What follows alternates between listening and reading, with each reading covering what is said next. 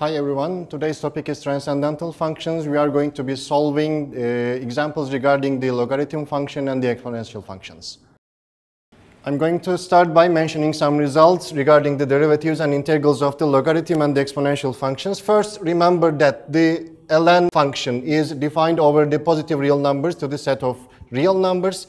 Its derivative is 1 over x. The derivative of ln of x is 1 over x. If the argument of the function ln is not x only, if you have any function u of x, you differentiate it in the form u prime divided to u. If the base of the logarithm ln function is not equal to e, but equal to another base a, let's say, it is differentiated in the form u prime over u with a factor 1 over ln of a. And of course, the well-known result or formulation, let's say, the integral of 1 over u is the logarithm of absolute value of u plus an arbitrary constant c. And if we also remember the exponential function, its domain is the set of real numbers and the range set is the positive real numbers. It is well known that the derivative is equal to itself for the exponential function. If the power is not x only, if you have any function u as the powers, you differentiate it. You differentiate the function e to u in the form u prime e to u. If the base of the logarithm is not e, but any number a, let's say any positive number not equal to 1, this should be equal to, the derivative of a to u is u prime a to u with a factor ln of a. And of course, correspondingly with this one, the integral of e to u is equal to e to u plus an arbitrary constant c. I'm going to start now by introducing an example regarding the derivative of the logarithm function. Before differentiating this directly with the formulation u prime over u, I'm going to take this into a more simple form so that I can differentiate it more easily. Let's write it in the form by using the properties of the logarithm function ln of sine of x plus ln of cosine of x minus for these two guys minus logarithm of e to x minus logarithm of twice 2 to x squared. And I can do some things more here also. Let's keep the first two. Minus x times ln of e, of course it is equal to 1,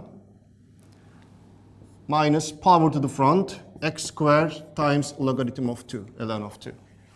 Now, this is quite easy to be differentiated. The derivative of ln of sine of x, you first put the argument of the logarithm to the denominator, and upstairs you put its derivative, which is cosine of x, plus the derivative of this second guy, put the argument of the function ln to the denominator downstairs, and its derivative upstairs minus sine of x. The third term is simply minus x with the derivative minus 1.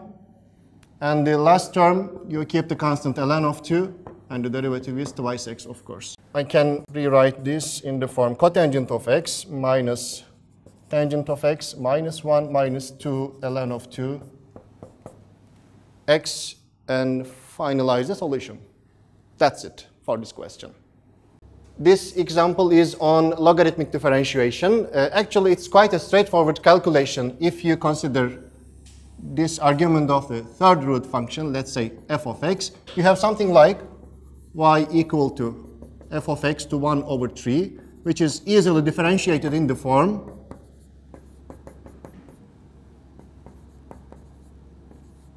but you may notice that the last expression, f prime, which is the derivative of this expression inside the third order root, it's not quite simple to evaluate. However, if I use logarithmic differentiation, it's going to be quite simple in this manner. Let us write this function in the form x plus 1, x minus 2. I'm rewriting the argument.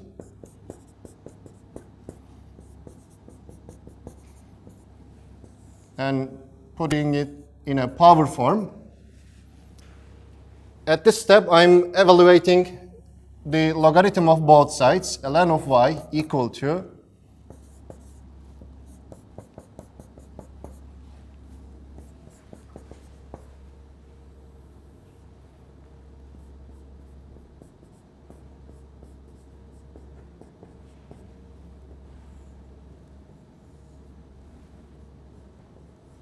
and of course I'm able to take this power to the front.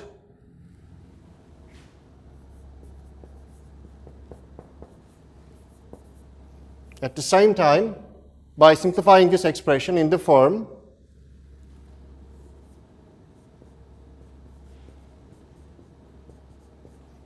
by using the well-known properties of the logarithm function.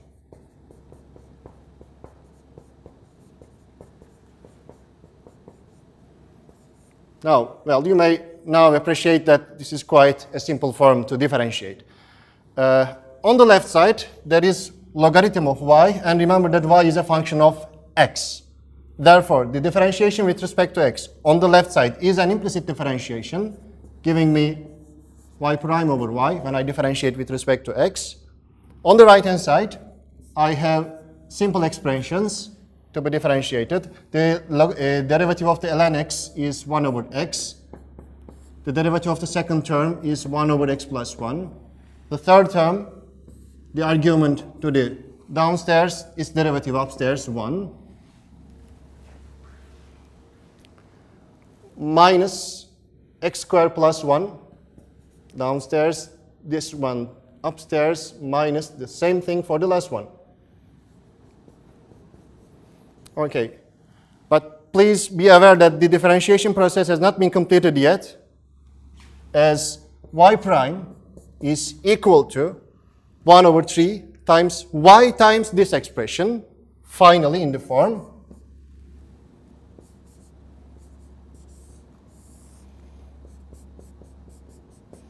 do not forget putting this y to the right-hand side. This is quite a common mistake done in exams. And finally, I'm putting this derivative expression as the last term.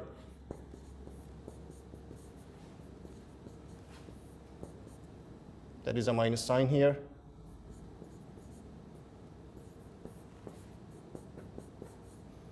Let me have a final look at the expression. Yes, that's correct. Okay, this is the end of the solution. The example is on the derivative of the function ln of x to cosine of x, and in this example I'm going to illustrate the procedure you are going to follow when you have a function f of x as the base and another function g of x as the power of a function. When you differentiate this guy, now I'm telling what are we going to do.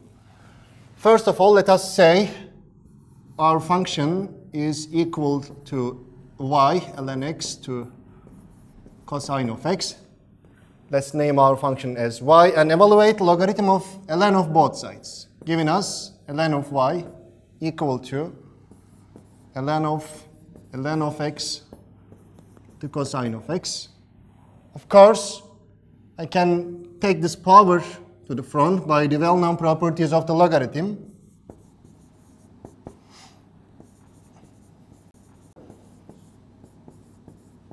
When I do this, I no more have any power to be differentiated. At this step, I'm going to differentiate this equality from both sides with respect to x. On the left, there is y, and it is a function of x. On the left, the differentiation is an implicit differentiation. The differentiation with respect to x is giving you the term y prime over y. On the right, there is the derivative of a product. The derivative of the first one is, of course, minus sine of x. We are keeping the second term the same, ln of x, plus the first one, cosine of x, times the derivative of the second. For this function, the argument is this ln function. I'm putting it to the denominator, and its derivative to the upstairs, 1 over x. Therefore, y prime the derivative of my original function is equal to y times this expression, which means logarithm of x to cosine x multiplied by this expression.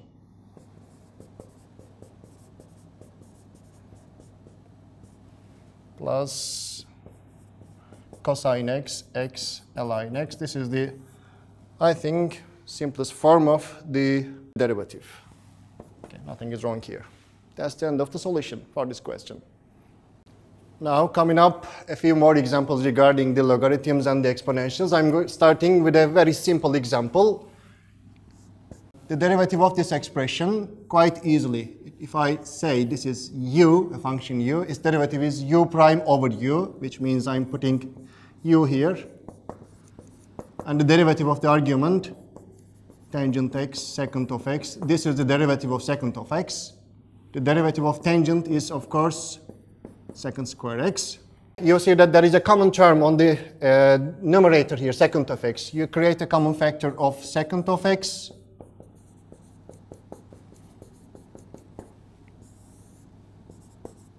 After the cancellation here, you obtain the simple result as secant of x.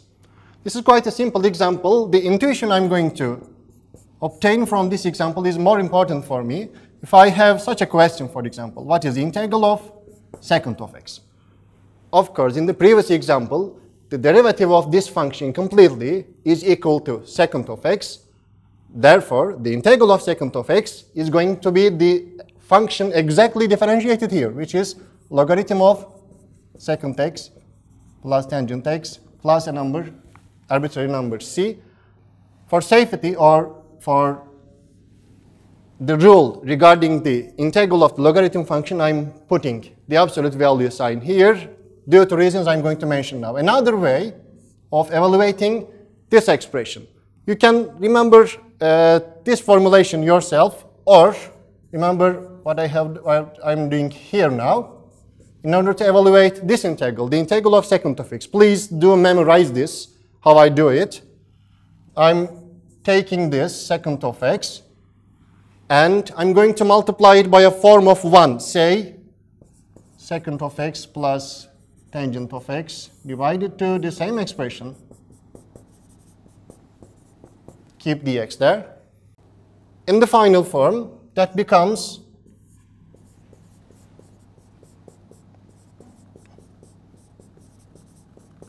this expression.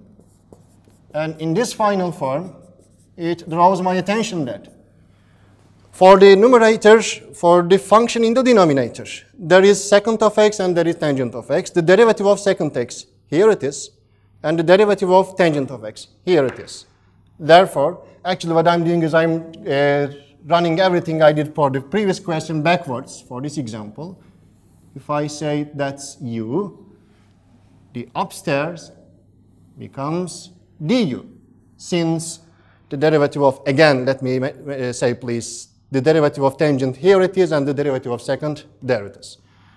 Therefore, the integral of du over u is logarithm of absolute value of u, and finalize by back substituting u, what was u? U was secant of x plus tangent of x plus c, and you see the reasons why I have put absolute value signs there. Well, regarding this example, I'm again stressing that please memorize this result. The integral of secant is this one, or remember how I evaluated this integral by multiplying this form of 1, secant of x plus tangent of x. Let me pass to the other example. It is quite a straightforward one again.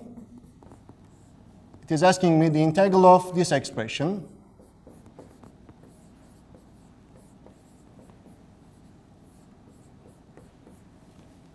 What is the integral of this expression?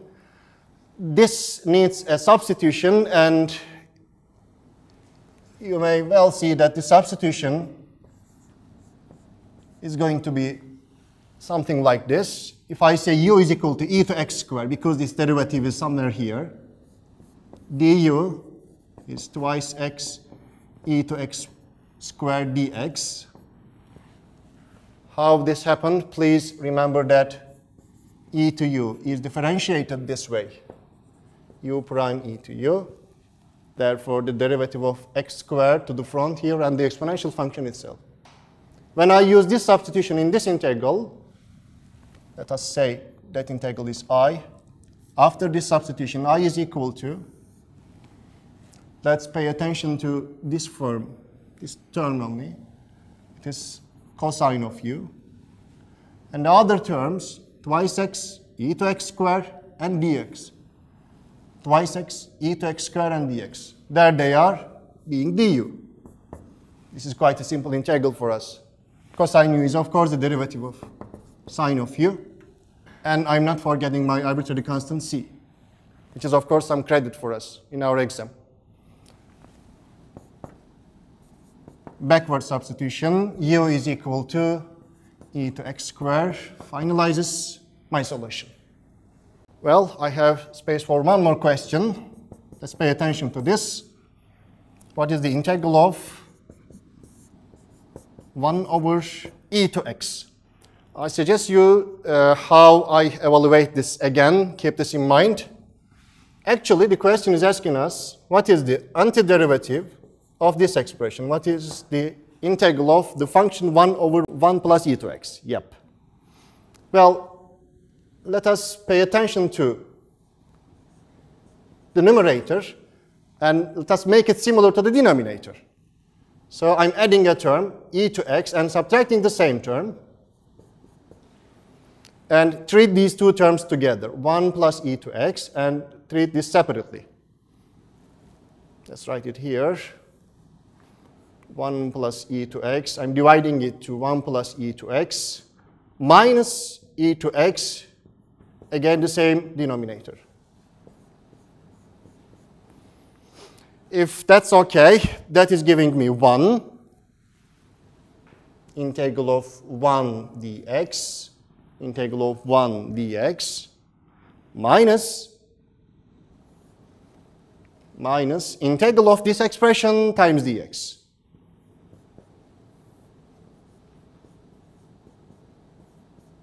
Now see that they are quite easy both. 1 is the derivative of x minus what to do with the second integral. Again, I see that the derivative of this denominator is living upstairs as the numerator.